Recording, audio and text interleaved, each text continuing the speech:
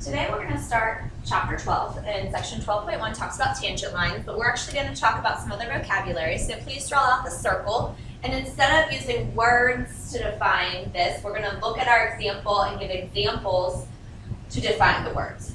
Okay, so let's start actually from the bottom at diameter, because you know some of these from the bottom. There are two different circles, so there are two different diameters. One diameter is diameter DG. Okay, it is a line segment because it has endpoints. The other diameter is HG.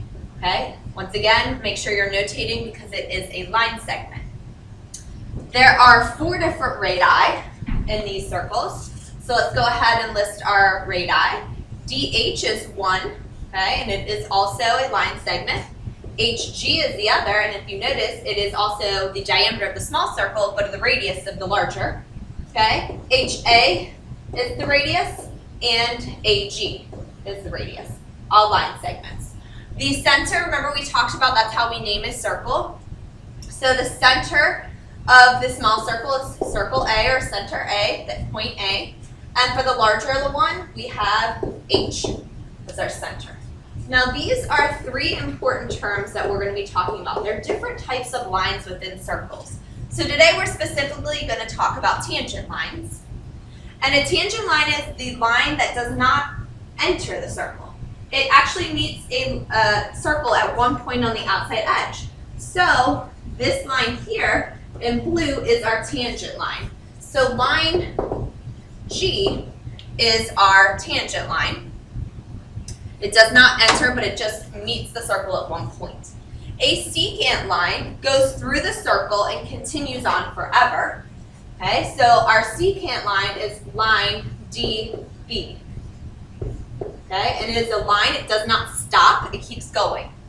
Now a chord, there are two different chords here. A chord is inside the circle, and its end points are on the edge of the circle. So here in green is chord CE. It is a line segment since it stops. The other chord that I'm going to highlight is chord DB. And yes, we just talked about that being the secant, okay? But if we notate it with a line segment saying that it's stopping on the circle, it is also a chord. And I just saw that I wrote that wrong. Sorry. DB. Okay, let me fix those letters. All right? So if you notice here, you need to pay attention to the notations because sometimes they're going to talk about chords and sometimes they're going to talk about secant lines. So let's talk about the common tangent. A common tangent is a tangent line that meets two circles at a point or touches both circles. So the common tangent here is going to be line G because there's only one tangent line. And the point of tangency is the point at which the tangent line meets your circle. So G is the point that that tangent line meets the circle. So let's talk about what's unique about tangent lines and what we know about tangent lines. The first thing we know is that if you have a tangent line, it meets the radius at a right angle. Now, every time we saw a right angle so far in this course, we had it inside a figure. Well, that figure is going to come back. We can create a triangle, a right triangle within my circle. We can be using c squared equals a squared plus b squared. You could also know that the angles are 180. Okay, or anything we've really talked about with right triangles. So let's look at this first one. We're assuming that the line that appears to be tangent is tangent. So if we assume that, then we know that's a 90-degree angle. We're trying to solve for x, so really we have a triangle with three angles. So what we just talked about, 180, add them up, x plus 90 plus 51, set equal to 180, so the x in this is 39 degrees. The angle is 39 degrees. So that's with angles. Let's take a look at side lengths. It says, is ST tangent to circle R? So we're proving that this is a right triangle. Well, a way to prove that something is the right triangle is that we know the Pythagorean theorem says that it's going to be equal to your a squared plus b squared. Because remember, it could be less than or greater than having an acute or obtuse angle. Our triangle. So let's take a look. Our right angle should be where the radius and our tangent meet. So this should be our 90-degree angle. You need to do that because you got to find where your C is going to be. Well, right here, we only have 8. Okay? 8 is not the entire hypotenuse. So we need to figure out what this part is going to be. Well, hopefully, now that you see the colors, that part is the radius. So remember, we can also label that 5.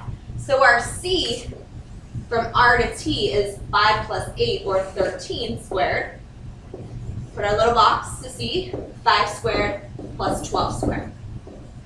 So when you square this, you should get 169 to 169. So we can put an equal sign inside the box and say, yes, this is tangent because it equals out.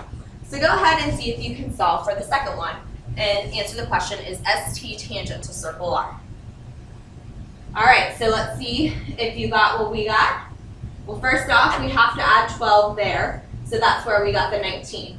Well, when you plug in your numbers, 19 squared does not equal 12 squared plus 16 squared. So this line is actually not a tangent line.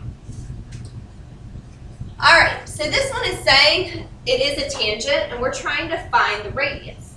So what we're going to do is plug this into our C squared equals A squared plus B squared. So our C squared is this side length here. Well, we have an x and an 8, so really x plus 8 is our C squared. That should equal x squared plus 12 squared. So I'm just plugging in my values. Now you can't just distribute that square. Really what that is saying is x plus 8 times x plus 8 equals x squared plus 144. So for this, you can either use the box method, depending on what algebra teacher, where you have an x and an 8, an x and an 8, or you can use FOIL. First, outer, inner, last. Whichever way you learned in Algebra 1.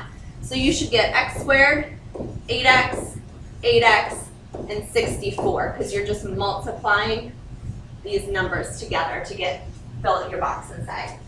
And then, since they're all positive, you're going to do x squared, just put them together, x squared plus 8x plus 8x plus 64.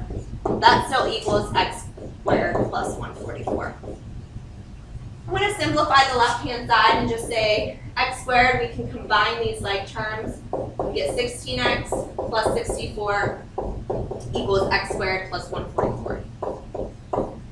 Now I'm going to notice that our x squareds are on both sides, so what happens is they cancel out, which will happen in pretty much every problem we do in this section. So x squared cancel out, 16x plus 64 equals 144. So that looks a little bit nicer, and we're going to subtract the 64 to get 80 divided by 16, x equal 5. So that is our radius for this circle. So just a little bit more algebra to do. All right, now we're going to talk about what common tangents are, because it was really hard to see in the first vocabulary page. What I'm going to do is show you A first, because once you see what it's like, B and C will come easier. Common tangents is a tangent line that have to meet both circles. So in A, there are this many common tangents. As you see, each one of those lines touch the circle at one point, both circles at one point. So there are 4 common tangents to this set of circles. So why don't you try B and C? Hopefully for B, you got 3 circles, or 3 lines for those 2 circles. And then for C, you should get 2, because you can't go down the middle, because remember, tangents do not go inside the circle. All right, the last bit of information that we know about tangents is that if you have 2 tangent lines, and they are coming from a single endpoint, then they're equal in length. I also want to draw in here, because this is the radius, this is the radius. What type of figure did I just draw? All right. We also know that these are going to be 90 because the radius and tangent. And don't forget 360 degrees because this is a quadrilateral. You can always find angles there because of the 360. I also want you to notice this angle opens up to this arc, which is a central angle. And what do you know about central and the arc? it opens up to, they're equal. So a lot of different things can happen in that one diagram. This one is just asking us to solve for x. So because they're tangent and they come from common endpoint, we're just going to set them equal. 3x plus 4 equals 28. Subtract the 4, so you get 3x equals 24. Divided by 3, x equals 8. All right, last problem says, what is the perimeter of this polygon? It is touching the circle at one point, okay? Each line. So these are all tangent lines. So remember what we just did, these are going to be equal. So this part down here will be 17. These are going to be equal. That's 7. 8 can come up here, and 3 can come up here. So to find this perimeter, we're just going to add everything up. 8 plus 8 plus 7 plus 7 plus 17 plus 17 plus 3 plus 3 all equals the perimeter of this quadrilateral to be 70. Okay, so recognize that those are common tangents. All right, thanks for watching.